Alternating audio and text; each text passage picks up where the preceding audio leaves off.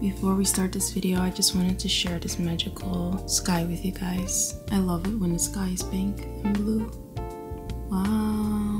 Hi guys, and welcome back to my channel. If this is your first time watching, my name is 𝐤𝐶𝐮. Happy New Year everyone. I'm so happy that we're in a new year. Fresh start. I'm really excited. Super excited for all the content that I have planned. As you can see by the title, I'm gonna give you guys some reasons why your hair might not be growing. Also, I cut bangs. I did it. I actually did it today. I'm super happy I did it. I only did like a tiny mini bang, only a few pieces, so that I can still hide it if I wanted to. If I didn't want bangs, I could just be like, whoop. And if I want them, I can be like, whoop. I feel so different. I feel like my face looks different. Let me know if you guys like it. In this video, I want to talk about some causes, some reasons, some things that you might be doing to your hair, might not be growing, or why it might be breaking off. If your goal for the new year is to grow your hair out or to grow your hair back healthier and care for your body, your hair, your health better overall, then this is the video for you. So let's jump right into it. One reason why your hair might not be growing is, especially if you have a length where your ends kind of rub on your shoulders. If you decide to cut your hair to that length in the winter time, think about it. In the winter, you're wearing different types of sweaters, you're wearing different types of jackets, and you wear your hair down a lot in the winter. That hair is basically just brushing on all that fabric. And there are a bunch of fabrics that kind of break your hair off. Fabrics such as cotton, nylon, polyester, and wool will soak up the moisture from your hair, leading to dryness and therefore breakage. I always say in the winter time, try to keep your hair up, or try to wear sweaters and clothing that don't mess up your hair, that don't mess up the ends, because if you do wear your hair out a lot and it's just brushing over that material that your hair can't handle or that's bad for your hair will be breaking. Even if your hair is longer as well, but if it's like right there and it's just brushing over it a lot, just be mindful of that. Another reason your hair might not be growing or it might be breaking off is not having a routine. I feel like a routine is definitely key to growing your hair and letting your hair get used to a product that is good for you. Also, don't fixate on someone else's hair routine. Of course, on YouTube, there's so many videos of girls with maybe the same texture as you, or you think you have the same texture as someone and they're using A, B, and C, and you start to use it and you're like, oh, this is not working. If you've been using that product for 2 weeks and it's still not working, just move on. Like, everyone's hair is different. Make sure that you use something that's good for you. I know that there's also a lot of pressure on using natural products, and I'm all for that, honestly. But I have some clients where they only use natural products and their hair is thriving, and then I have some clients their hair just does not like all natural products. So just do whatever works for you. Don't fixate on what someone else tells you, like, oh, you have to use only this or only that. Make sure that you feel out what works best for you. It's a really big tip that I have. Another reason your hair might not be growing as fast or as thick and healthy is obviously your diet. What are you eating? What are you drinking? Are you consuming a lot of sugars?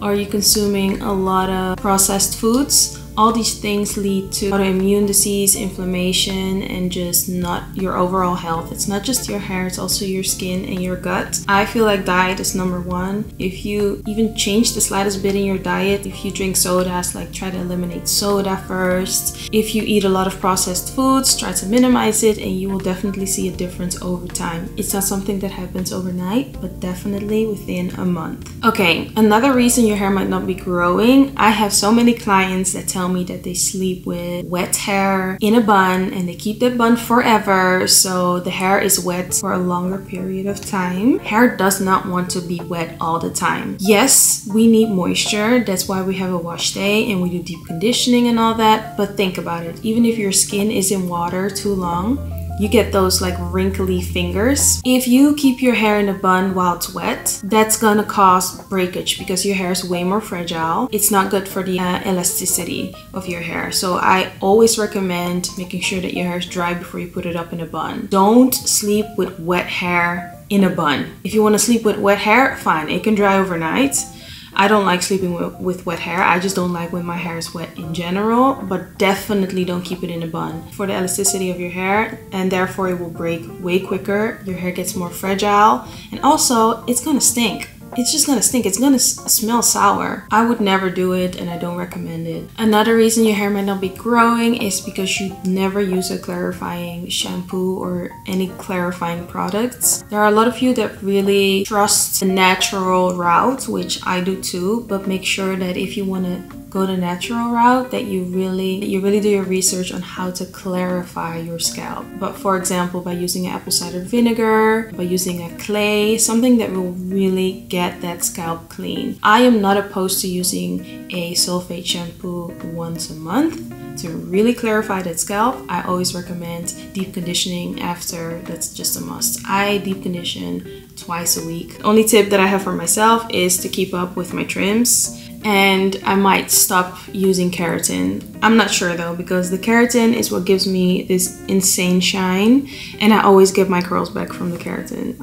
I love my keratin. It's so great. This is what I mean. You just gotta find your routine, do something that works for you. How I apply it and the keratin that I use, it retains my length like crazy. Because as you know, if you've been watching my channel and if you are following me on Instagram, I have been any color under the rainbow but blue.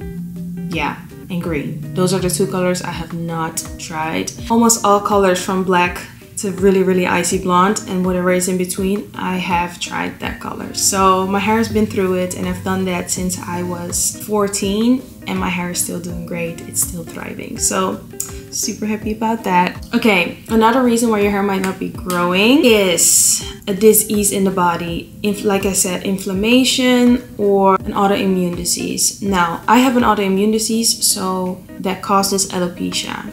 I'm also very excited to announce in this video that I will be coming out with my own hairline.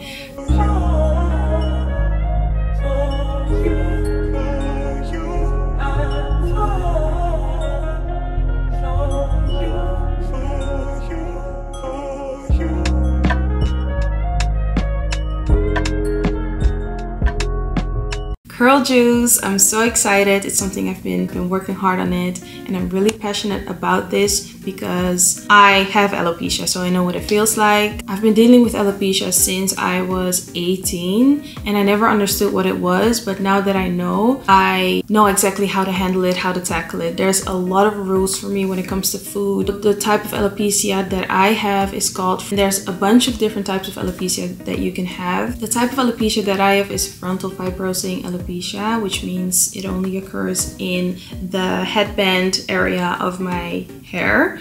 It never happens in the back. Sometimes it's a whole patch that recedes, and sometimes it's just like those perfectly round spots that just disappear. I have one right now, but it is growing back, as you can see. I've had it all over. There has not been one part that hasn't had it. Like, I've lost basically this whole area. It always does grow back because I think I know what to do, and like I said, I've been working on my own products and I've been using it, and it's been working for me. And besides that, I've also been more healthy with my food and my water, and even with soda. I've been trying to cut out soda all the way. I was already not a big soda drinker. Anyway, back to it. Where was I? Autoimmune disease. The rules for me when it comes to my autoimmune disease are some things that I have to stay away from. Number one is processed foods. Anything that is not natural is a processed food. Thought that I was eating super healthy, especially last year, but I noticed that there are so many like sneaky ingredients in things that you might not think that it's in there. I was still eating things that have sugar, that have white flour, that have seed oils. All these things I need to cut out because I'm extremely sensitive. Everything that's happening on the body, if you have alopecia, if you have things going on, if you have thinning hair, it is always the inside. It can also be stress, it can be something mental, but your brain and your gut are connected. It's basically one big brain. Something's going on here or something's going on here, you will see it on the outside. I don't do too great with dairy, gluten, things that I can eat. The list is very small and short, which for me is okay. I used to struggle a lot more with it, and now it's a little easier. I do love sushi, and that's another thing that I can't have. I've been eating sushi like crazy, which is my next topic I want to get to. Another reason why your hair might not be growing is because you have never done a detox. Last year I've done 2 detoxes and they cleared everything. They cleared my eczema, they cleared my fogginess. I was like having panic attacks, and I'm actually doing a detox right now again because over the holidays when my family was here, I've been having sushi, a lot of red meats, and you know what they cause? Parasites. Yes. Parasites could be the cause of many things, many problems. If you feel like something's wrong in your body, you haven't been feeling right, please consider doing a detox. I'm doing this one. I got this from Amazon. I will leave the link down below. It is called Intestinal Cleanse by Health Harmony. It is this one, second day being on it. I'm really happy I started it again, but one of them, it can also cause hair loss, it can cause fatigue, it can cause memory loss, it can cause anxiety attacks, panic attacks, stress. It can literally take over your body if you have a lot of parasites. So please do a detox. Start there and you will see your health going up, your hair growth going up, your skin, your mood, your energy, everything. This is a really big one. Okay, I have 2 more and then I'm done with this video. So I don't like to put oil on my hair after my wash and go. I like the lighter oils. I don't like my hair to feel greasy. I don't want the oil to be sticky and where I touch my hair and then the oil's on my hands. So what I do like to do, what I have been doing, is oiling my scalp and my hair a day before I'm gonna wash it. I've been oiling my scalp actually twice, sometimes 3 times a week, because in the winter months my scalp does get drier, and when it's on my scalp, I don't mind it. I don't feel it on my scalp and I don't see it on my scalp. So I've been using my own oil, which is coming out very, very soon. It's a blend of oils and it's been working amazing for me. And of course, with that, I've been massaging my scalp, which also really helps with the blood flow and therefore hair growth. And also my hair's been growing back thicker. Also, what I've been doing is using that same oil, my oil, from root to tip. 1 day before I know I'm gonna wash it, I will be putting it in, and it makes my hair so soft that I can literally just brush through it. I'll put it in 2 braids. I'll put my bonnet on. I have like 3 bonnets. One is especially for the time that I oil it, so that it can like kind of catch the oils.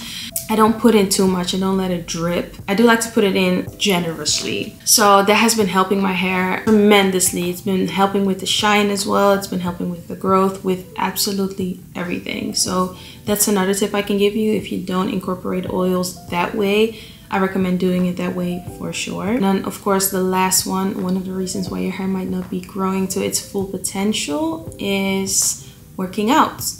I feel like working out is really a big one because it just gets the blood flowing, grows quicker. That's just facts. One thing I noticed is that when I take saunas, my hair starts growing. That's a major one. Go into the sauna. It's not only good for that, it's also really good for your health. These were my tips. I hope you enjoyed it. Thank you for watching. Make sure to subscribe if you haven't already. I love you guys, and I'll see you in the next one.